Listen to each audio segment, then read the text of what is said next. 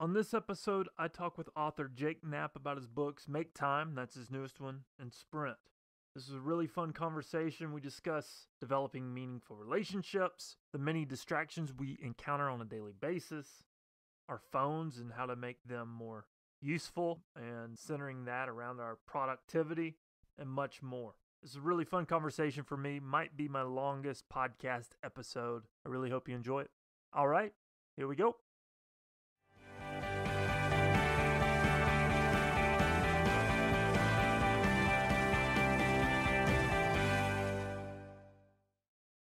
All right, today's guest is Jake Knapp. He is the author of the New York Times bestseller Sprint, and he also spent 10 years at Google and Google Ventures, where he created the design Sprint. He has since coached teams like Slack, Uber, 23andMe, Lego, and the New York Times on the method. And he's here today to talk about his brand new book, Make Time: How to Focus on What Matters Every Day. Jake, thanks so much for coming on the show. Hey, Adam, thank you so much for having me and for persisting through my technical difficulties here. I'm in the heart of the tech world in San Francisco, and we were barely able to make the internet work, but we did. Yeah, what's up with that? I don't know. It's embarrassing. It's embarrassing. that fiber, I've been wanting the fiber yeah. here, and it's not. Yeah, usually I'm really crowing about the fiber and how great it is, but when it didn't work, it was inexplicable. Seems to be working now, so we'll talk fast. That's great.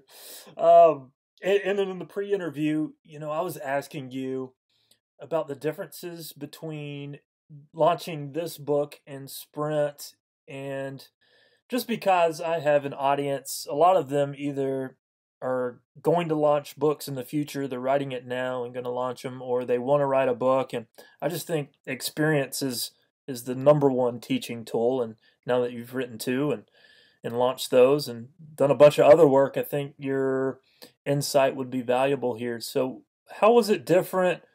What did you do different this time that helped? Something you might do different next time? What's your thoughts on that?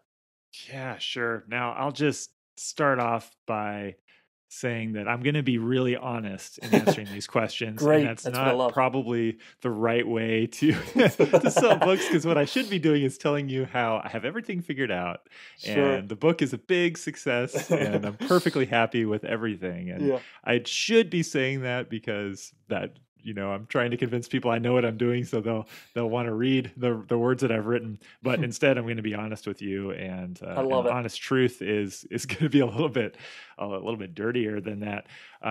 But I should start off maybe by just quickly explaining what the two books are about, because I think that's helpful context. And the first book, Sprint, is about this method for teams to solve problems in 5 days. It's a very structured process that I developed first at Google and then really perfected working at Google Ventures with all these different startups. And it's for this moment when a team is starting a big project. And I had found in my experience working first at Microsoft and then at Google that this was missing. Nobody really knew exactly how to start. And a lot of projects went off in the wrong direction or failed to start altogether because of this lack of a good sort of opening. And so that's what the design sprint is all about. It's a way it's not really design dependent. It's any kind of team can use it to start solving a problem. And writing that book, I had written a bunch of blog posts about the topic. People were running design sprints, and we were talking about the work we were doing at Google Ventures. And that's what that book is about. Stories about teams doing those sprints, and it's a how-to guide for doing them. The new book, Make Time, is really for individuals. It's similar to the design sprint, which is about how to make the best use of your time as a team. The book, Make Time, is about how an individual can make the best use of their time and really our attention each day, because our attention is in high demand. And so my co-author, John, and I, who also worked with me on Sprint, we learned a bunch of things running these sprints with over 150 different companies. They're basically 150 experiments with people's work weeks. And we started to apply some of these lessons to our own work. We started to blog about those lessons that we found, and people reacted to it well. So we thought, well, let's try putting this into a book. We've written a book now. We kind of know how to do that, we think. Let's try to do that again. And so that's what Make Time is about. Make Time is has just come out, and it's a different kind of an audience. It's a little bit different kind of a topic for us. So that's the preamble, right? Yeah.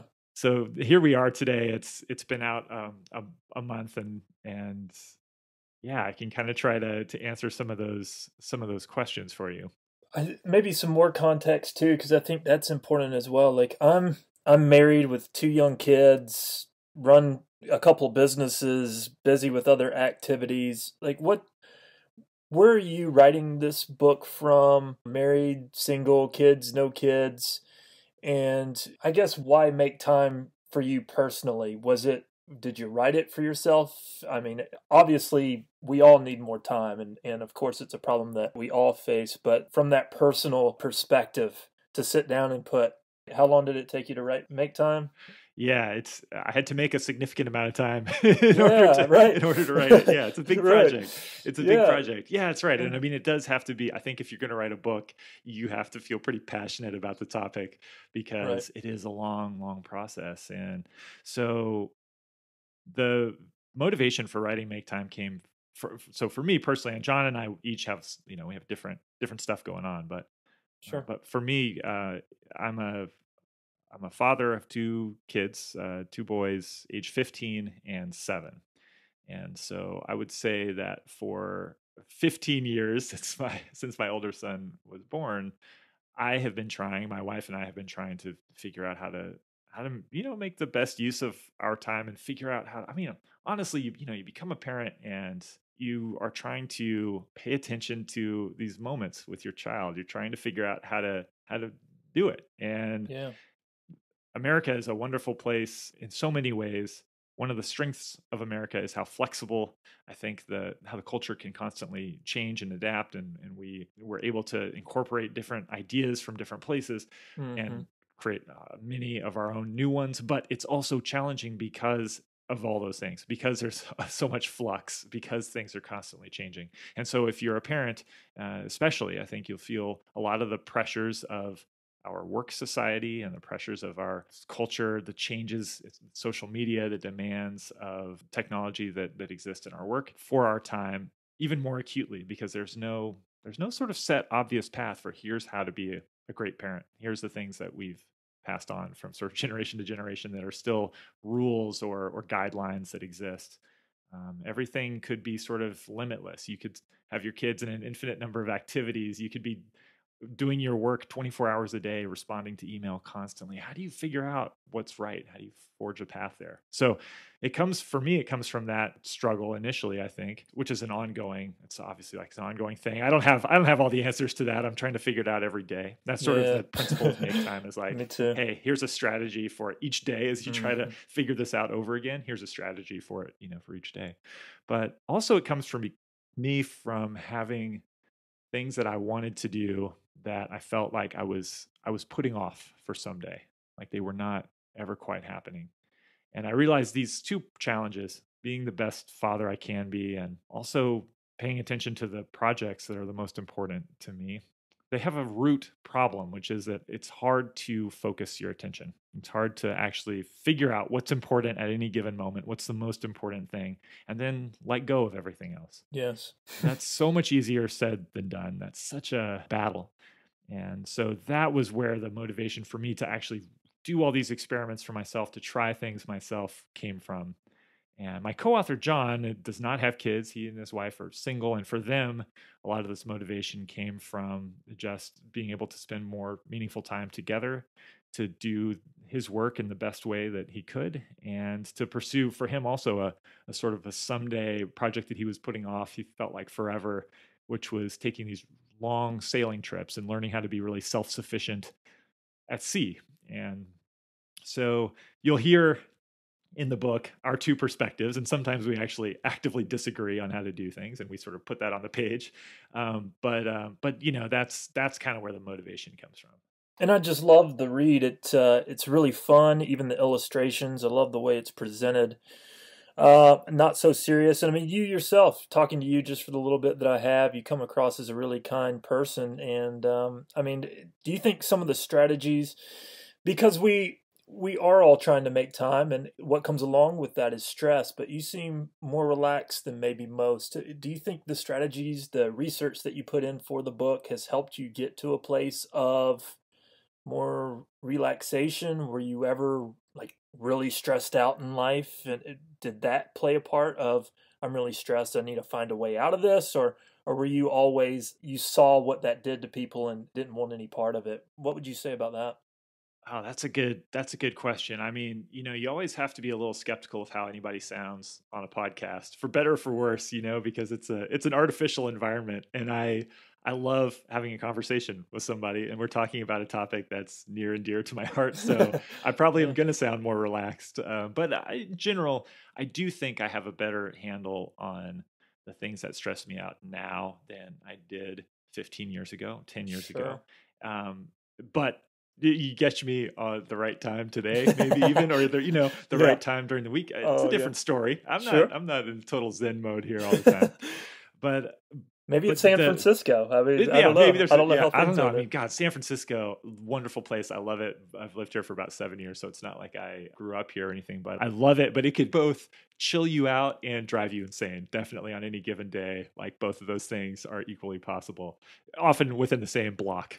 but um, but yeah, so the genesis for this, I mean, I think, yeah, like when Luke was born, my older son, I remember going back to work and feeling like I need to all of a sudden, like the day at work, I was like, I'm not with him. And I'm really early in my career and just kind of just struggling to figure out how to do my work at this point. So I was 25 years old when Luke was born, and had not studied design or computer science in school. I studied art. Well, I was always like really into computers and had started just doing work in that field just because I had taught myself how to do it. I loved doing it, but I hadn't studied it. I always felt like I don't really know what's going on here, and I have to learn and I have to kind of like catch up, like constant feeling of catch up. And I had started working at Microsoft where I was working on this team. I worked on the Encarta Encyclopedia, which if you have any listeners who, you have to be of a certain age to know what the Encarta Encyclopedia even was. It was on CD-ROM, so it's a long time ago. But this Yeah. is a team of people building that Right. product who had been doing it for a decade and really were like a well-oiled machine and knew their stuff. And I'm just like trying to figure out how to do it and trying to figure out how to work with them and contribute. And so I did feel stress, and I felt this stress of like I want to make my work days really I want to spend that time in a meaningful way because it's time that I now realize I'm missing out on this other whole experience, this other lifetime. It wasn't like I was going to quit my job, but I Yeah. just realized time was passing, I guess. And that's a thing kids do for you. Mm-hmm. So I did come from a sense at first of wanting to be as productive as possible. And for years I was on this quest for productivity. And I think that we try to be productive because productivity in the moment feels good, feels like I'm ticking off tasks, I'm sort of cranking through things, and there's this little sense of progress that comes from that. That's a good feeling. And helping people when you work with people, or people, your friends email you, whatever, getting back to people fast, it sort of feels good. There's a good feeling about that. But it took me a long time to realize that that was what I was hoping to get from that, really in the big picture, was some sort of sense of meaning or bigger progress, and it wasn't happening. No matter how fast I spun on the sort of productivity hamster wheel, it just kept Yeah. spinning faster and faster. And you answer the emails faster and the emails come in faster, and I was just reacting all along. And this took me a long time because I was at Microsoft for 6 years. I left there in 2007. I started working at Google. All of a sudden it's even more intense. Everybody is even more like of an expert in stuff that I feel like, God, for all my time at Microsoft, I'm still behind. And I was really trying to learn how to keep up. The email volume at Google was crazy. Everybody's a computer scientist. But a couple years in, I was like teaching a class on email. I was working on the Gmail product as a designer and designing like new features for it and new designs. I felt like I had it figured out. And I kind of then hit this wall all of a sudden where I realized, wait a second, like I'm at home with my kids. I'm checking email on my phone. It's a bottomless pit. And I have to find a way to get back to the sort of original principles of being the best dad I can and making time meaningful. And being productive with all these little like life hacks, that's not getting me there. It's so interesting you would say that because I've been feeling lately, for a long time, I felt like building meaningful relationships and feeling like I was really productive could almost coincide, but lately I've felt like they're battling each other. And so that's really interesting you would say that. The thing getting in the way of building more meaningful relationships has been quote unquote productivity, whatever that means. And so I've really been trying to focus on that, figure that out. So I appreciate that you mentioned that because, yeah, I mean, I think we're all battling that. Yeah, productivity is kind of this like little bag of candy that is in our email inbox, it's in our Facebook newsfeed, it's in Instagram and Twitter, and it's in checking the news, and getting sort of the breaking news, what's new, what's happening there. It's everywhere. There's this feeling that if I do that thing, if I check, if I get up to date, if I get caught up, then I'll be happy. Then I'll be doing what I should be doing, and perhaps then I can do what really matters. And the problem Hmm. is that you maybe you get on top of one of those things. Maybe you catch up on the news, and everything else is all the time piling up. And there's always going to be something new elsewhere. And and then the reality is that those never ending, those bottomless pits, like the candy that's there, it's not really what I realized I was after. And so I needed to figure out where the kitchen was, I guess. Yeah, yeah, and that's something that I think listeners can probably resonate with too. And thank you for sharing all that context because not only is it relatable, but it's teachable too. So, where are you at now as far as this is my last question about story and your journey, and then we'll jump into your work. But as far as your work, are you out on your own? Do you work for a company? And then if you are out on your own, what was that transition like for you? Or are you still working for Google? Yeah, so I am on my own, and Okay. the sort of end of that narrative, I guess, is I spent 5 years at Google, first working on products like Gmail, and I started this 20% project with some colleagues that became what's now Google Hangouts and Google Meet. So it's like the video conferencing tools that Google has. But towards the end of my time at Google, I had created this design sprint process. I started just going from team to team, running this and helping them start new projects. And then I went to go work at Google Ventures, where technically it's like it's another Alphabet company. So we were sort of spending Google's money on startups, trying to make investments that would have a financial return. So trying to figure out then how to help these companies in the same way I had tried to help teams at Google with their new projects, trying to help these startups with their new businesses. And so I worked there for 5 years. And then last spring, I left to write more books. And writing was, as I mentioned, there were some things I felt like I was putting off forever. And one of the big ones was writing. It's something that I'd always thought I really wanted to explore more. I wanted to do more, but had been putting off forever. And I guess it's about 8 years ago now, when I kind of had this freak out about productivity has led me in the wrong direction. I need to rethink things. I started to make a really concerted effort to create time in my day to write. And what I was writing at first was this fiction.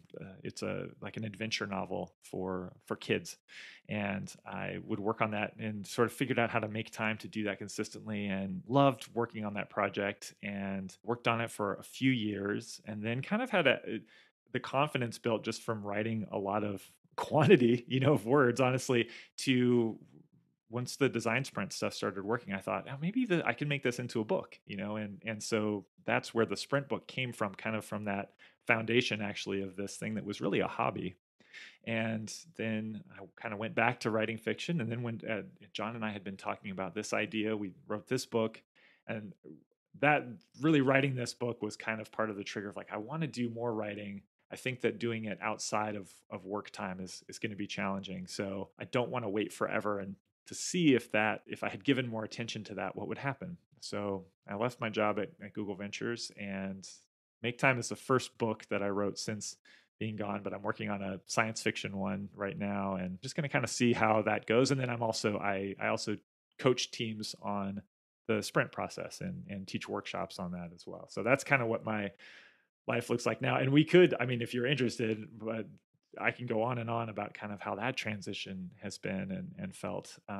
If And you've it's got all the sort of time, I wrapped do. together. Yeah.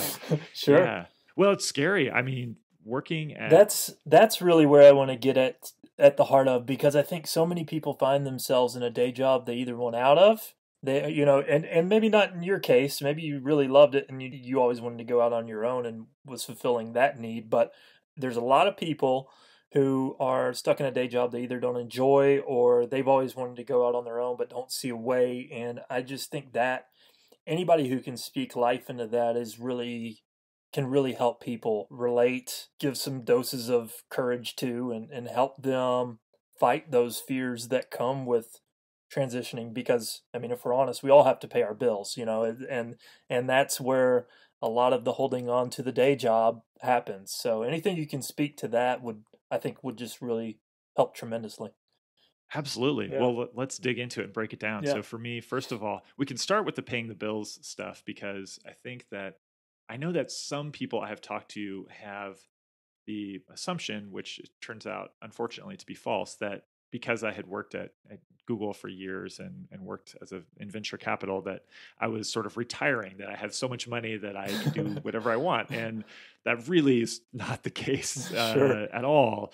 So this idea of leaving, when I first was starting to discuss it with my wife, it was really a matter of like, okay, can we see a way to make it work for like 6 months as like an experiment that could, like, we could give it 6 months to see if we think it's working, and even being able to sort of imagine and say like, okay, I think if this works out and that works out and that works out, then I think there's like a pretty high probability that, basically that I could get this kind of a consulting project or that kind of a thing, that we could imagine a way to make it work for 6 months before we were like, okay, we have to do something majorly different, which is like we need to move out of San Francisco and I continue to not to be, self-employed, or I take, I look for another job or something and kind of say, I couldn't, make it work. But it was not anyway. I think it's important to preface it by saying that the paying the bills concern is very real for me. So I did not go into it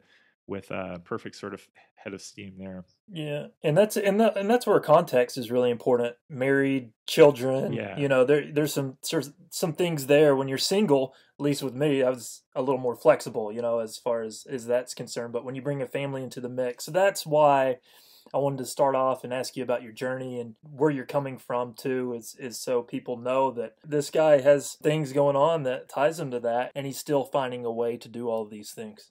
Well, and I did also, I think, never, I'm not in the situation where I always knew I wanted to be on my own.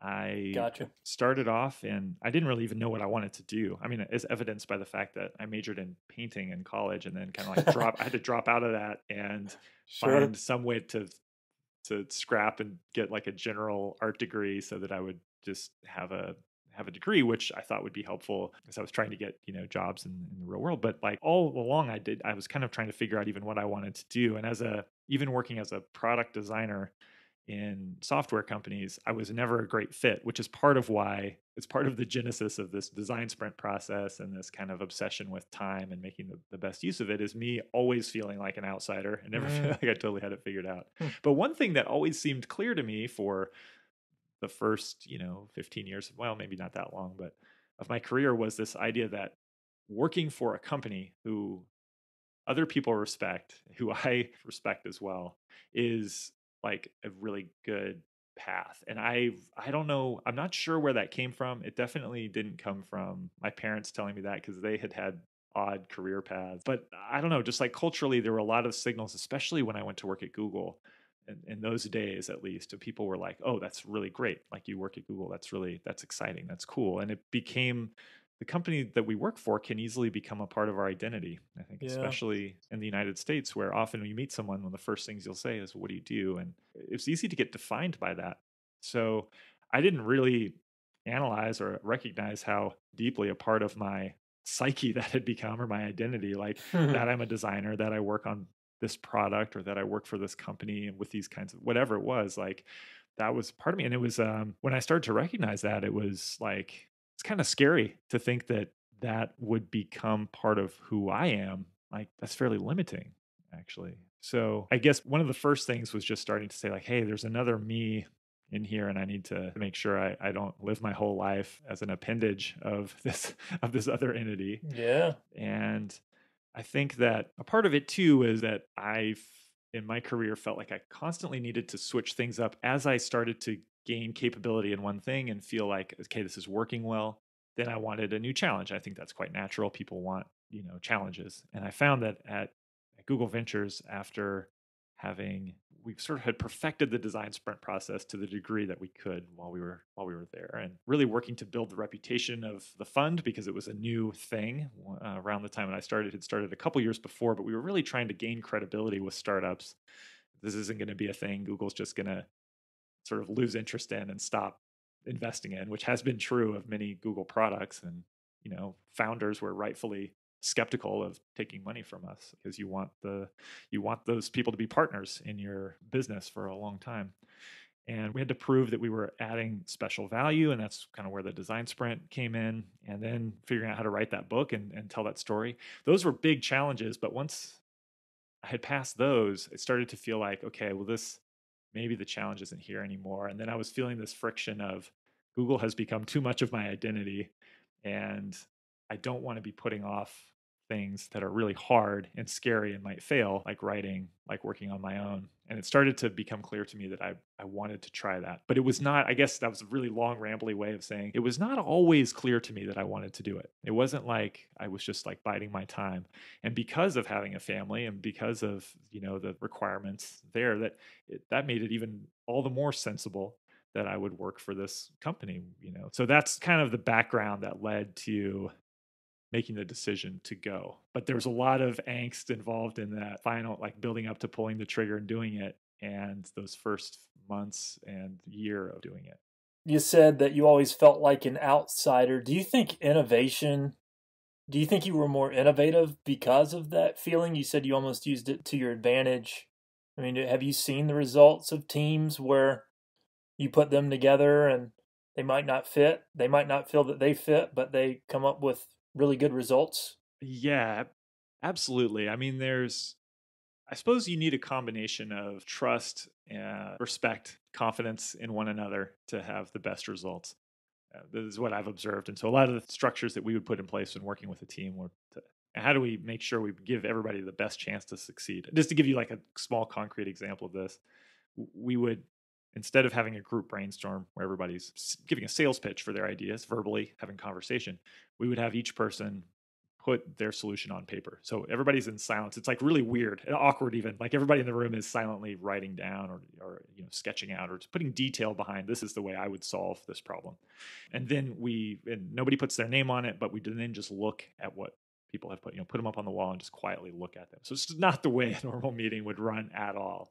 But there's a bunch of reasons for doing this, but one of the biggest ones is you build this sense of like trust and respect. And there's no association with the person or a bias for or against their idea. It really comes down to the solution itself. And this ends up yielding a situation where people feel more comfortable expressing themselves and where people realize, gosh, there's a lot more people on this team who can add something valuable to the conversation than maybe I realized. And that part is very important, that you trust people.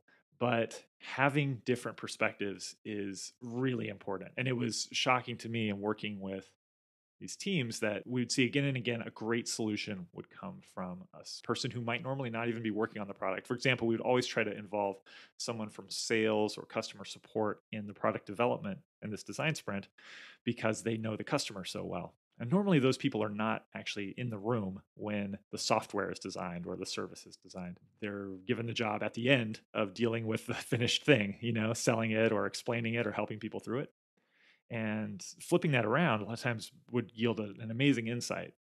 But you had to bring in that outside perspective. You get somebody who had expertise, but also fresh eyes. And I think that, if I was going to try to look at my own career in technology through the most forgiving light on me, I would say like, yeah, probably the the thing that I was really good at was keeping that outsider's perspective. And then as I gained expertise, being able to use it well. But it's very hard to stay an outsider. You very quickly become an insider. You very quickly drink the Kool-Aid and stop seeing the things that are obvious flaws that you notice on day one. So I wasn't always great at that, but to the extent that I had success, I think a lot of it came from being an outsider. It's a really good reminder what to look for, even when you're hiring somebody, to make sure to think about the team that you already have and how they will fit. And if they don't fit, there's still a chance that it could work and work in really cool ways if you allow it to. Oh, yeah. Yeah. I want to jump into your book because there's one idea that I found really useful. I implemented right away, and it has to do with how you talk about the home screen on your phone taking all the apps away. And I love it. I've been using it for a few weeks now since reading the book, and it has helped me tremendously. And what I found really interesting is you've helped design apps, and this is coming from someone who helped design them. And I just wanted to talk to you about, I mean, my phone is the number one thing taking time, either an email or an app or, social media. And I've talked to previous guests about this as well, but someone who actually designed it, I don't know if you had anything to do with Google Plus, and I heard that that's going away. But I would like to point out that the one thing that I had anything to do with that was in Google Plus, which was Google Hangouts, still exists because it was actually a good product. I don't want to throw Google under the bus, but sure. I think the good stuff is still around. And yeah, I wanted to ask you about that too. Not their finest moment, but yeah, that's probably a whole nother podcast. Yeah. Luckily, that was when I was working at Google Ventures when all that came out and flopped and fizzled. Yeah, it never turned into what I think they hoped it would. But I'm not sure they even knew what they wanted it to be. Gotcha. The truth comes out. But it didn't. But whatever it was, you're right. It didn't happen. I'm sure that's not what they had in mind. But yeah, I mean, just from designing apps to saying get rid of them, like, what's your perspective on our phones, our apps, and would you agree that it's our number one time waste in 2018 as we're talking? This could be a lengthy conversation. You don't have to spend a ton of time here, but that point in the book has made me feel better, less overwhelmed. I'm using certain apps less that I used to use more just because they're harder to get to. I can't remember if there's research around that, but it sure has helped me there. And then, should we be leaving our smartphones at home more often? Do you set your phone to a certain mode to help you? Yeah, I mean, it's a lot of questions surrounding that, but yeah, going back to our conversation, productivity getting in the way of meaningful relationships. Maybe that's the wrong way to put it. Maybe it's just the way I have my habits, my system set up. I probably just need to go back to the habits and systems that I have set up and change them to help fit the things that I truly want to do. But your take on that? Well, yeah. So, I mean, you'll probably have to stop me at some point because this is a topic that I'm super fascinated by and interested in. Obviously, with the book, you spend a lot of time on it. And I love to get the chance to talk about it on a podcast like this because it takes a bit of nuance to talk about it. And what you hear about in the press are the most extreme opinions, because that's all we have time for most of the time is the extreme opinions. And that's part of the reason why I think we continue to struggle is that the extreme opinions serve a purpose on this. And what I'm talking about with extreme opinions are people who say, the tech companies are hijacking our brains and like the stuff is just bad and they need to take responsibility or they need to be regulated by the government.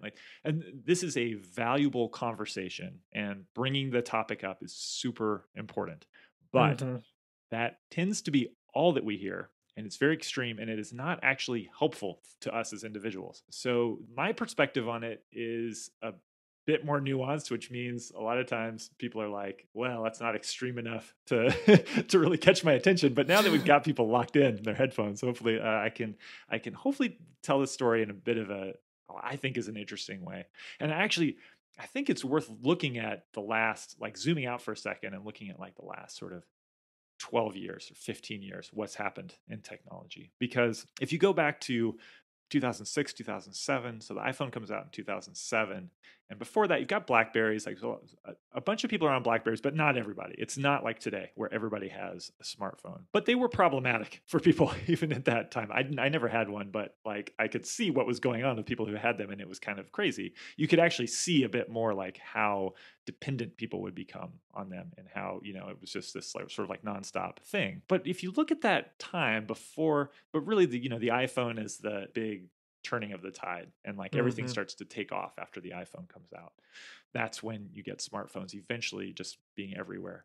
And if you look at the time before that, what's interesting to me is like a lot of like work was happening back then. Like we were able to Yeah. do complicated things. I Yeah. mean, Google started before smartphones. Like they made Google from nothing without iPhones. Like they didn't have iPhones or Android phones. Like they weren't able to check email from any location on the earth, and those guys were able to start Google. Mm. They were able to start Facebook from nothing without smartphones.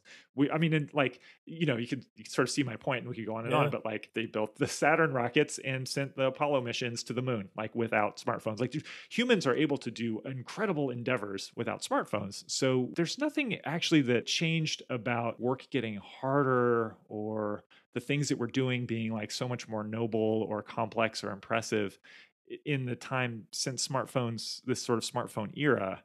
So like the only thing that really changed was our own expectation about how online and connected and reactive we would be. Like that changed, but it's not like, for those of us who were old enough to remember, like being like, I was working on Gmail before the iPhone came out, and it's like, it was still like you could build a product like that was really complicated, and we could manage doing our work without having to be online all the time. So I know it's possible. And I also know that there were distractions back then too. Like, Right.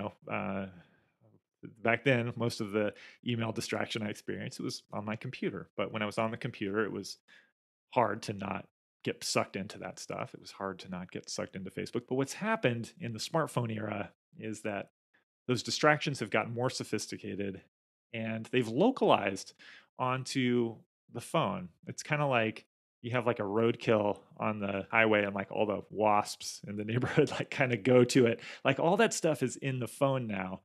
And that's becomes like the primary, like the nexus, like the beating heart of grabbing our attention is the phone. That's the best way to do it. So that's where all of like the notifications, all the push goes there. And that actually represents quite an opportunity now, because if you say, I want to change things, I want to get more control over what's going on, you can make some changes with the way you use your phone. And the intensity level has not been ratcheting up on desktop computers. Gmail is pretty much the same as it was in 2008. It looks a little different. It's basically the same thing. It's not going to hook you in anymore on the desktop computer than it is on the phone, but you can shut it, you can get rid of it on the phone, and then all of a sudden you're freed. You've sort of gone back in time in a really good way. And so the phone is a powerful lever. It's a powerful way to take your attention back, but you have to do something that people aren't talking about very much, which is make your own decisions, not just sort of wait for the tech companies to solve it for us. And I think that's the problem with this success of the narrative that the tech companies are to blame for this. And again, like they're not wrong. And I'm glad people are making that argument successfully, but it's not enough. And if you want to have your attention back, you really do have to make some changes. And as you said, like some of the things can be relatively simple. They just have to add some barriers to the things that distract you and get in the way. And for me, I'm someone who has like no self-control with the phone. Like I love the phone. I love if like I love email, and it sucks my life away a lot of times, but there's also a lot of benefits to it and stuff. And I would check it all the time if it was on my phone. So I finally reached Yeah. this point where I realized I just can't have it on the phone. I have to delete the email account from my phone. I have to delete the email apps from my phone. I can't have Facebook, Instagram, Twitter. I can't have YouTube on the phone. I can't have news apps on the phone. All that stuff it'll be in my head just a little bit all the time, because I'll always know there's something on there that maybe is new, maybe is going to be interesting to me. And I just couldn't handle it. So for me, the phone has to be distraction free. I delete all those apps. So there's this barrier to being distracted. And I would have to reinstall the app if I wanted to just kind of look for something to catch my attention. And What's left is actually an amazing device. If you showed up in 2005 with an iPhone without email and the web browser and the social media apps and everything, but with all of the other apps that are powerful tools, so maps and music and podcasts and even like the weather app, the reminders, Siri being able to sort of like set a reminder verbally and like have it work. Like, God, even the flashlight, like it's actually an amazing, amazing thing. The camera, I mean, the camera is the best thing. It's always like the thing they talk about when a new phone comes out. It really is like the leading feature on the phone. And we sort of think like if we don't have all we can eat, if we don't take everything, then we're not getting our money's worth from the app. And I know I've fallen into that trap. I've used sort of all of the capabilities as a way to convince myself that I should buy a new phone, which is what I really want to do each time a new one comes out. But the reality is that if you cut down like half of the stuff, at least for me, it's a much better experience. It becomes a tool, and I have my attention back, and I've confined the worst distractions to computers, which are not always with me. So I have now a ton of my day where my brain is free, and that's very powerful.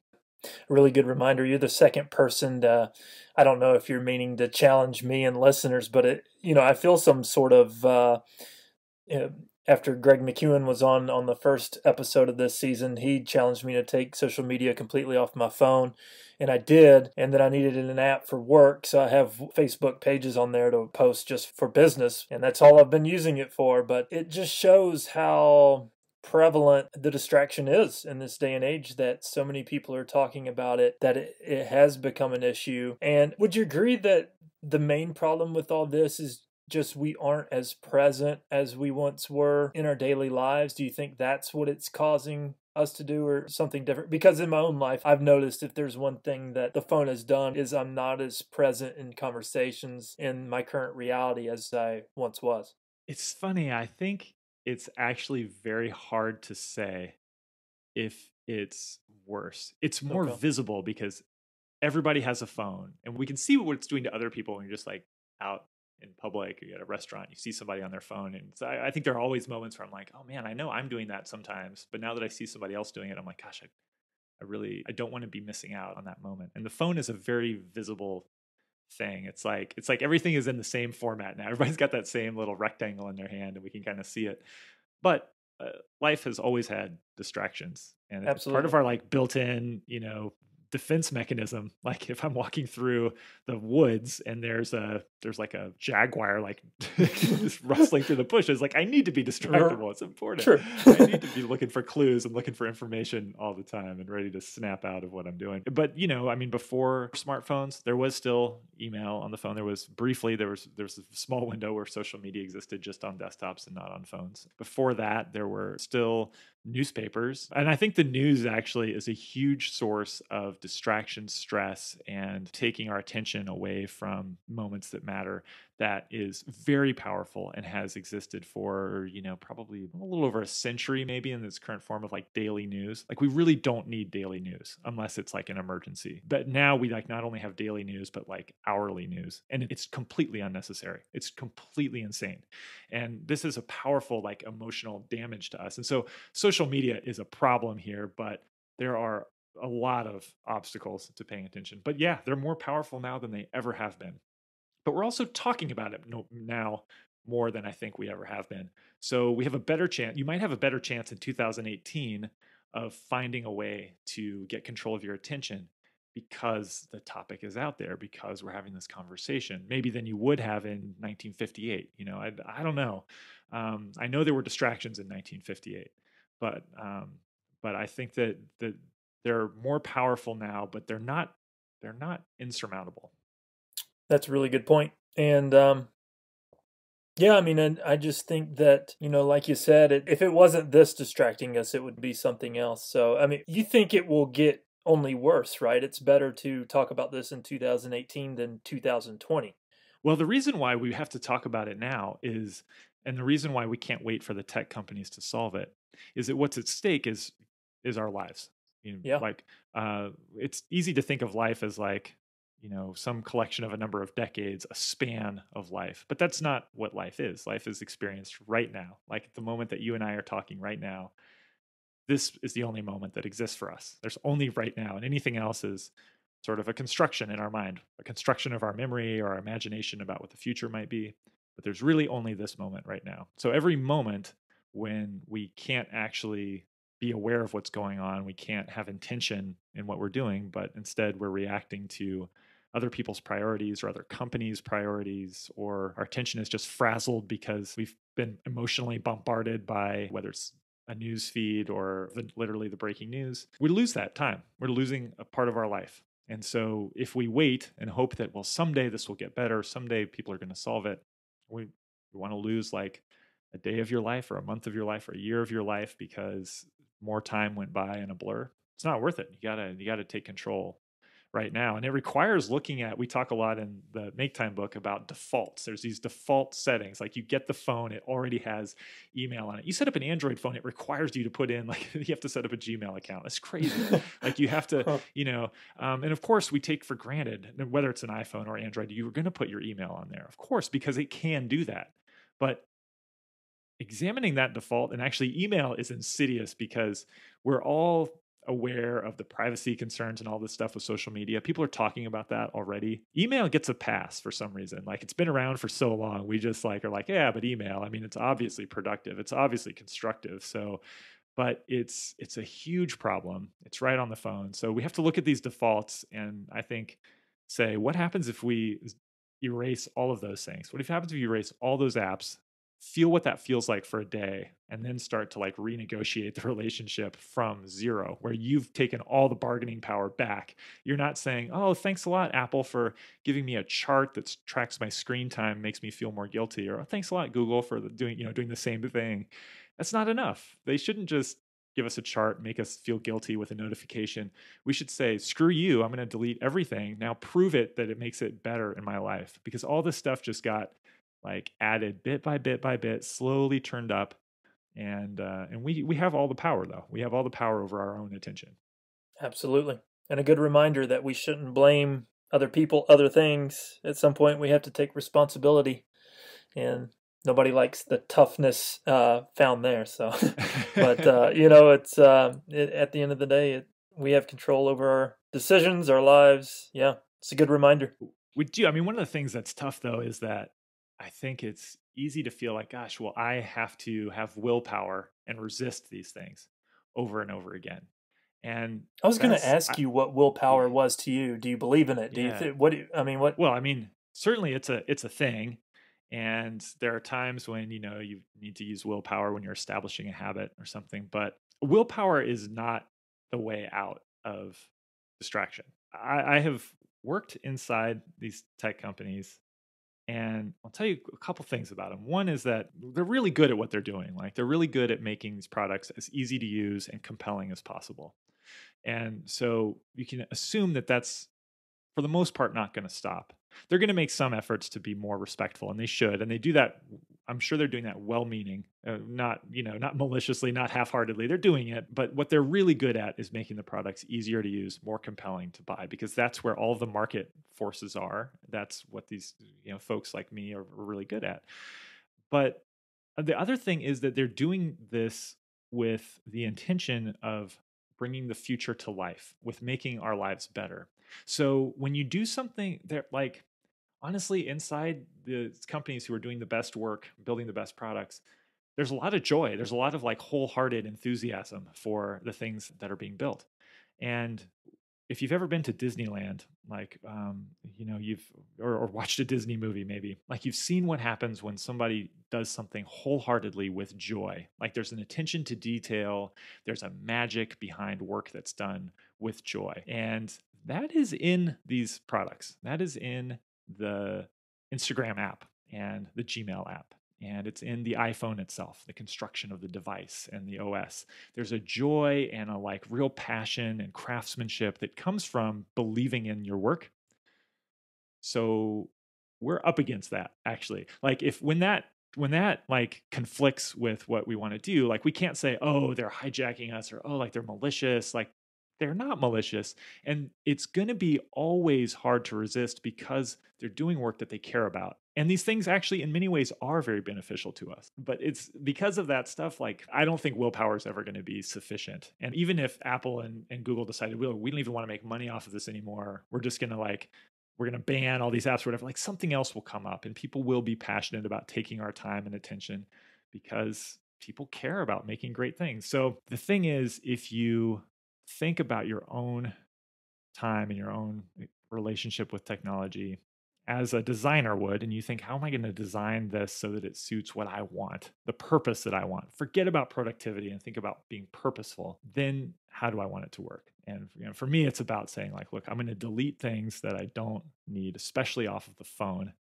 And I have so little willpower and self-control that I have to have, I have an app on the computer that shuts off my access to email during times when I want to write. Otherwise, I would do my email instead of write, even though I know writing is more important. The email is an easier path to this feeling of doing something. And so, I think you have to design how you're going to use your time and create barriers to those endlessly appealing products that are out there.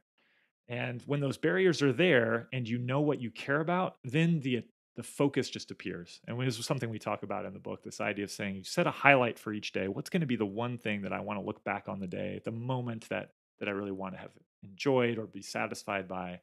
And then you sort of engineer the day so that happens. And it does require saying like, I'm not going to beat myself up. I'm going to stop feeling guilty. I'm going to just acknowledge that those products are super compelling and I need walls to keep them out. So what you're saying is we have Disneyland in our pockets, and who wants to resist that? That's right. That is exactly right. Well, I just appreciate your work, and obviously a lot of research went into Make Time. And I appreciate it too, just in the book, you not only touch on time management, but you also touch on ways to increase our energy, which is the other side of all this. And even if I feel like I have my time managed out, there are days that I don't have as much energy as I should. So I appreciated that as well. And not as many time management books even talk about that. So I did enjoy that. So Make Time is a wonderful read. Everybody needs to go pick up a copy right now. And Sprint was a great book as well. But kind of wrapping up here, I ask my guests the same two questions here at the end. It could be something we've already touched on today. It could be something that we didn't get to talk about. But if there's one last piece of advice that you'd like to leave listeners with today, what would that be? Well, I'm going to come back to something you asked me about in the very beginning that I think I never actually answered, which was how's it going? Like the book is out. Like what is that? What's that process like of publishing the book? And this will eventually get to the answer to your question just now. I'm going to try to answer both at once with a little bit of a story about the book coming out. So if anyone's ever thinking about publishing a book, I think one of the things that was fascinating to me is that fascinating and painful to me, you have to figure out how to market the book yourself. Like you will get help from the publisher, you will get help from your agents, and that help is expert professional help. It's great, but you also really have to figure out how to do it yourself. And the things that might make someone passionate about a topic and want to write a book about a topic and the writing of a book, those are totally different things than the marketing of a book. Figuring out how to explain what we've explained over the course of 200 and some pages in a soundbite, it's hard to do, and it's a different skill set. And going out there and figuring out how to reach your audience and who to sort of pitch to and all these things is a whole different experience. And so right now, you asked me in the beginning, maybe before even our podcast started, like, what's going on right now? And I was like, hey, look, the truth is this time for me is not a happy time. I enjoy having this conversation with you, but what I don't enjoy is the time when I'm thinking like, okay, what other podcast should I try to get on? Or what sort of blog post should I write to try to attract a few more listeners and readers, try to get some people to understand what's going on here? How do I package up this, what really is like in a way, we've been talking about it for an hour. It's a complicated topic. How do I package that up into the headline that people will read? And it's hard, and I think it's very hard to get to the point where you are reaching people to the degree that you want to, because probably no one does. Even Stephen King probably wishes he could reach even more readers. Maybe he doesn't. He seems like a pretty chill guy who's Yeah. pretty happy with how things are going. But but I think for most people, even the people who have reached wild success, they want to reach even more people. And I have been trying to remember this advice for myself, and I'm going to give it to your listeners. It's very self serving right now because I'm hoping that people will buy the book. But when you have just written a book and you're trying to figure out how to explain it to people, I think what you can realize is that there's this disconnect between the headline and the content that's in the book. And so most of us, I think, read books. I personally will read a book when someone says to me, "Hey, look, I've read this book. I think you might enjoy it." A personal recommendation is the most powerful thing. And then I think the next best thing is actually listening to an author on a podcast. If I can hear somebody talk about it for a while. But what's going on there is there's a lot of extra context. There's a Yeah. lot of depth. Either there's a depth in my relationship with the person who's recommending it, and I understand that they know me and I know them. And so I think, okay, I'm going to make this investment in reading a book. Or there's this investment in time. Like I feel like maybe I've heard something from the author and I think maybe that person will have something interesting to say on the page. But I think that over and over again in my own life, I make the choice to skim the headlines instead of reading the book. Like metaphorically or literally, like skim the headlines instead of reading the book. Like That's if I, so good. I'm on Yeah. I'm on looking at like life hacks and like these Mm-hmm. 32 tips for the 32 things you should do before 3 a.m. every day, like kind of crazy stuff. And that stuff doesn't actually have value. Like it's almost never that I read something from a headline, from an article online that I actually then apply into my life. And I have a friend who said to me a year or so ago, he's like, books are cheap. Like I was surprised by how many books he had bought. And he said, I don't read all of them, but when I buy it and I actually like start to flip through it, and when I do find something in a book that's valuable, it has all this depth. And the cost of books, even if I buy 10 books to get one powerful insight, I might have spent $100, or $150. And relatively, that's pretty cheap if Mm-hmm. it changes my life in some kind of a meaningful way. But I can't really know just by reading headlines. And I think throughout our life, we're confronted with this choice, and the easy path is headlines. And these are headlines in our email is headlines about work, but it's not the book about work. A lot of times doing email means I'm doing these small reactive things. I'm not digging in on the big important project that maybe is not quite as urgent, maybe nobody's asking for, but I know if I dig in and push it forward, it's going to be really meaningful. It's maybe the thing that's going to help my career and help the company, help me feel like my work has more value. Maybe it's with relationships, the headlines. Those are the things that are in the news feed that attract our attention. Oh, here's all the updates from my friends. But that actually takes away from the book, which might be the actual in-person meeting with the friends, the actual time spent on the floor with just doing nothing with my sons, playing with Legos or wooden trains. Yeah. The headlines of the news, actually, if quite literally, like they take the place sometimes of us having more deeper understanding of what's going on, of reading the book about what's going on. So I think this choice between the headline and the book, metaphorically, is happening for us all the time. And if you can choose to go for the book, to go for the big thing, you have to give up the headlines. There's a cost to that. You have to be a little bit less in touch with everything, and you have deeper knowledge, deeper understanding, or apply a deeper focus to one thing at a time. There's great value there. And anytime something has happened in my life that I was excited about or cared about, and looking back, I think it was choosing that deep interaction, the book, over the headline. I love that. That is so good, and a good reminder for myself. And talking about depth, I didn't expect for us to talk this long, and I love it. You might be my longest podcast ever, but it was so. It was such a natural talk, and I feel like I know you better. I feel like I have a new friend. Didn't expect Likewise, that yeah. either. It's So a bummer you're in yeah, Illinois. I mean, We're not even going to really be able to hang out except it, over Skype. yeah. But next time you're in San Well, Francisco, for sure. that's right. That's right. That's right. We could talk longer, but I guess at some point we have to cut this thing off. But The listeners are thank you like, "Oh so my God, much. when are they going to stop talking?"